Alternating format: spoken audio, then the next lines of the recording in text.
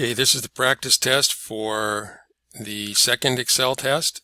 This is over the last 6 days of Excel, and one of those days we did dates and date functions. One day we did pivot tables. One day we did financial functions. We did some database functions and advanced filtering. We did the lookup function, and we did 3D worksheets. So those are the 6 things that will be on the test, and this is the practice test. Let's get started. Put a formula in B2 that will always display the current date regardless of when the spreadsheet is open. Well, that's the today function. So we'll just go here and we'll type in equals today, and you got to have a pair of parentheses with function name even if there are no arguments. Go ahead and hit the enter key, and I am doing this on October 16th, 2007. The next item, the birthdays in column C are date serial numbers, and format them as a day, a 3-letter month, and a 4-digit year. So first let's subtract them, and then right click and we will go to format cells, and we want dates, and we want a day, a 3-letter month, and a 4-digit year. Well, there's a 2-digit year. Let's see if we can get a 4-digit year in there somewhere. There it is, last item. Okay, click on OK, and now they're all formatted as dates. Put a formula in column D that will compute the age of the person, that the person will be after his birthday this year. So we just need to subtract the 2 years. We cannot use 2017 as the current year. This needs to work even if we come in next year or the year after and try this. So I've got to rely on the month of this up here. So I'm going to do equals, the year. So year of $B, $2. That's formula, or that cell is not moving. Minus the year of, spell it right, the year of this person's birthday. And so if it is 2017 and he was born in 1992, that would make him 25 years old. Okay, and then we can just copy that down. But before we do that, we're going to do column E, and then we'll copy them both down at the same time. Put a formula in column E that will display the logical value true if the person has a birthday this month and false otherwise. So if all you need is true and false, you do not need to use the if function. So this has to work no matter what. So I want to compare the month of this with the month of this and see if they're equal. So it's October, and so the month of this will be 10 and the month of this will be 10, and I want true to be over there. So I want those to be equal. So it's just a comparison. So the month from $B, $2, I want to know if it's equal to the month of this person's birthday, which in this case is C5, and it should be false because November is not equal to October. So now let's take those and let's fill them all the way down, and we can go through there and we can look for anybody who has a birthday in October, and there's one and it's true, and there's one and it's true, and there's another October, and looks like one more.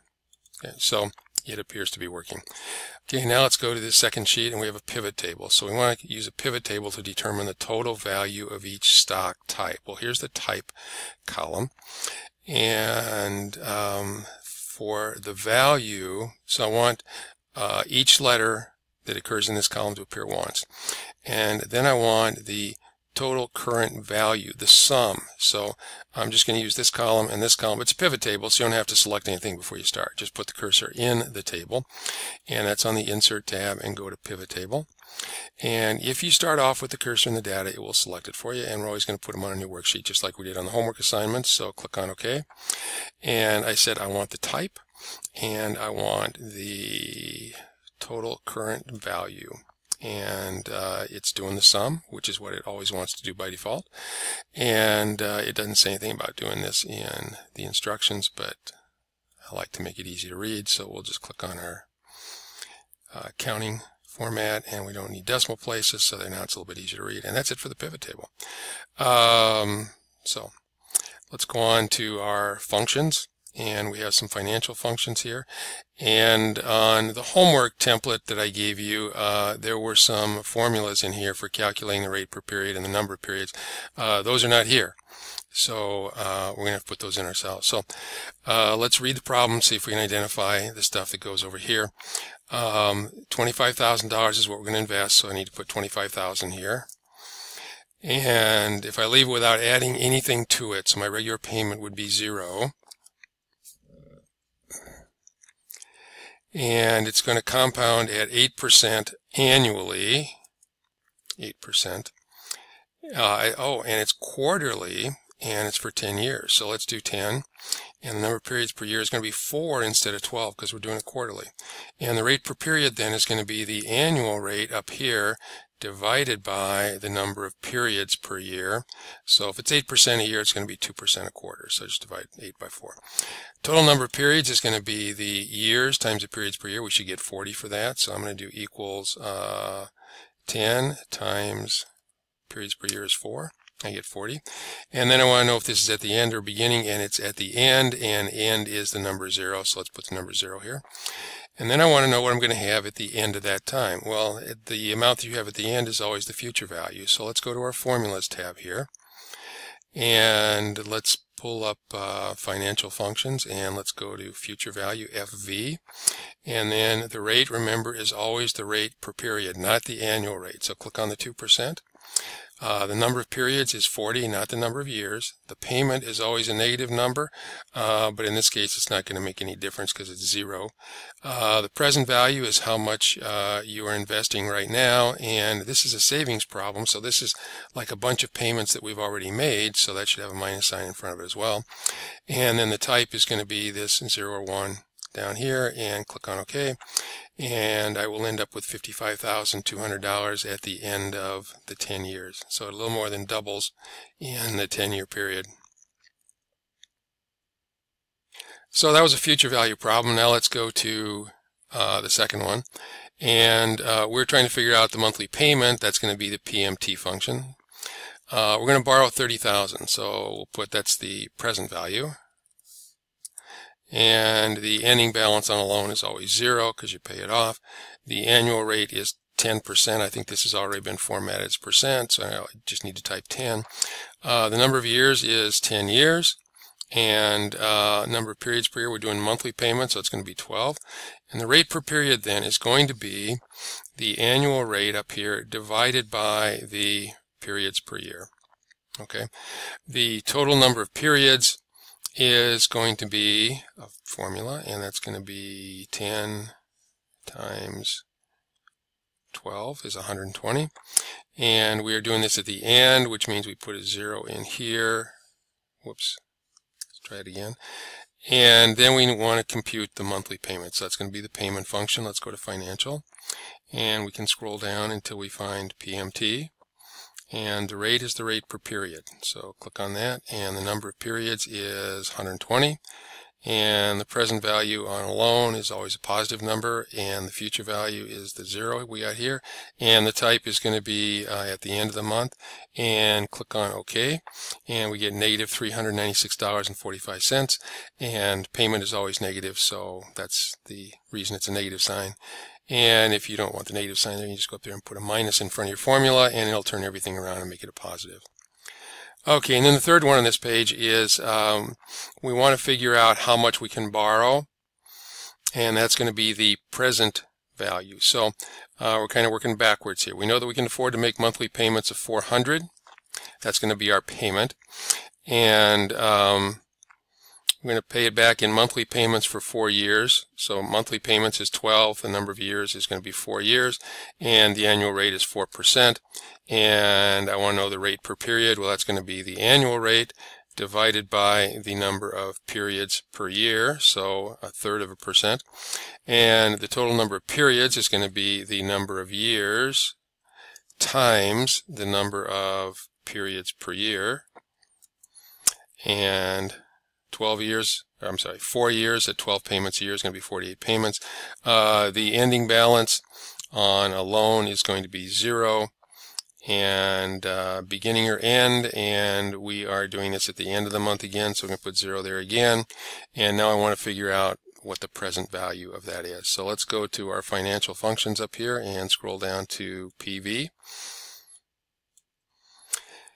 And the rate is the rate per period, remember, and the number of periods is 48, and the payment is always a negative number, and that's 400, and the future value is what we're going to have, what we're going to owe at the end, the ending balance, and the type is going to be the 0 here, and then go ahead and click on OK. And so it looks like if that's what you can afford to make in payments, then that's how much you can afford to borrow. Okay, let's go on to our DB. So this says use an advanced filter to determine which stocks in the S category or the H category have a total current value of 10,000 or more.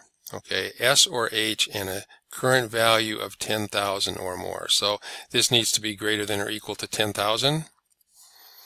And the category has to be an S or an H, and it doesn't care if it's uppercase or lowercase. So that's an OR, which means they have to be on separate rows, but we want to have the same value for both of them, so I got to put greater than or equal to 10,000 here. And hit enter. And so if I put the cursor in here, and I go to my data tab, and I do an advanced filter, and if I start off with the cursor in the data, which I did, it'll select the list range correctly. And I got to tell it what the criteria range is. And the criteria range is these column headings and the values that are underneath them. And click on the button again, and click on OK. And if you look at these, all of the numbers over here should be 10,000 or more, and the only values you see over here should be S and H, and so it looks like we're doing that right. Now, I want to count those.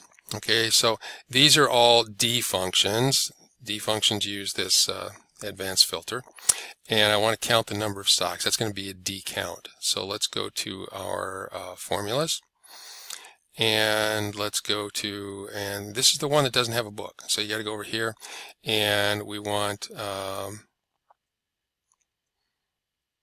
database, and we want, I think count. Yes, we want to know the number of shares. So D count, and click on OK. And the database is this area over here, and I'm going to go just down to row 39 there. It's got totals down below.